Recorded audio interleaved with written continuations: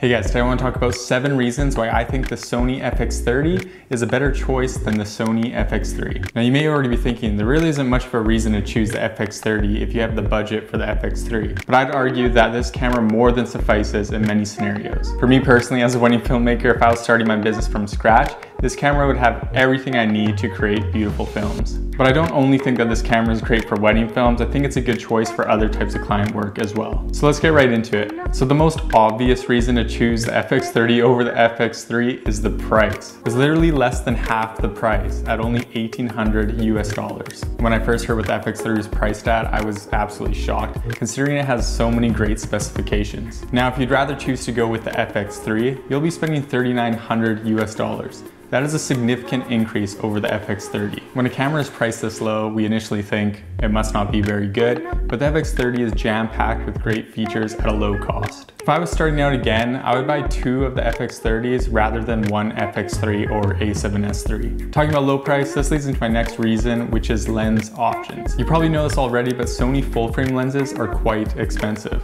In some scenarios, you may end up spending more on the lens than the camera itself. But the Sony FX30 has an APS-C sensor, which means you can buy the cheaper APS-C lenses for this camera. These lenses can be half or even a third of the cost of full-frame lenses, yet still produce similar quality. One of my favorite APS-C lenses, the Sigma 18-50mm f2.8, costs only $500 US. The closest full-frame equivalent, the Sigma 24-70mm f2.8, costs over $1,000 US. Also, an extra perk of having APS-C lenses is that they are usually smaller, so this is good for travel filmmaking or if you just want to have a small, minimal setup. Reason number 3 is the LCD screen. Now, the FX30's LCD screen has 2.36 million dots, compared to the FX3 screen at 1.44 million dots. That's a significant increase in quality, which will make filmmaking much more easier. I definitely noticed yesterday when I was filming that short FX30 Cinetone video, I was looking at the screen and I couldn't believe the quality. I could see the image so clearly.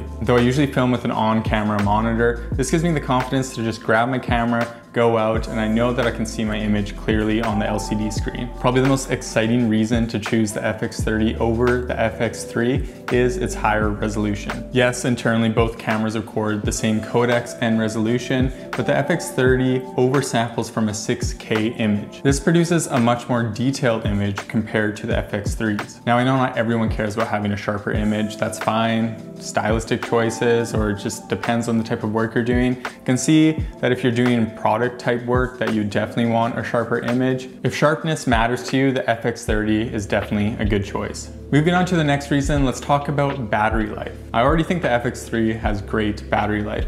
One battery can get me up to 2 hours of filming, but the FX30 is even better. I can get an extra 30 minutes of recording time. Okay, reason number 6 is focus mapping. Now, I wish this feature was on the FX3 and the A7S III, and I thought that they would add it with these new firmware updates that are coming out, but they still haven't added it, but the FX30 does have it. This tool is incredible for nailing focus every time.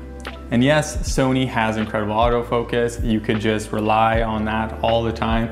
But if you like to do creative shots, do manual focus, it's nice to see where your image is actually focusing. The clear part of the image signifies what is in focus and the colored portion is out of focus. Now, going back to the quality of the LCD screen, this feature will give you even more confidence to film without a monitor. Okay, the last reason that I want to mention is breathing compensation. This feature is incredible and so useful and will definitely elevate the quality of your work. I'll show you an example of the breathing compensation off and then on so you can see it for yourself. I believe that this feature will give your films a more cinematic look. Well guys, those are my 7 reasons why you should choose the Sony FX30 over the FX3. And don't get me wrong, the FX3 is an incredible camera. I've been using it for over a year. I absolutely love it. But with all the specifications and the quality that comes out of the FX30, it's almost too good to be true. Soon I'll be putting out a video why you should choose the FX3 over the FX30. So make sure you subscribe and turn notifications on so that you don't miss it. Thanks so much for watching guys, and I'll see you in the next video.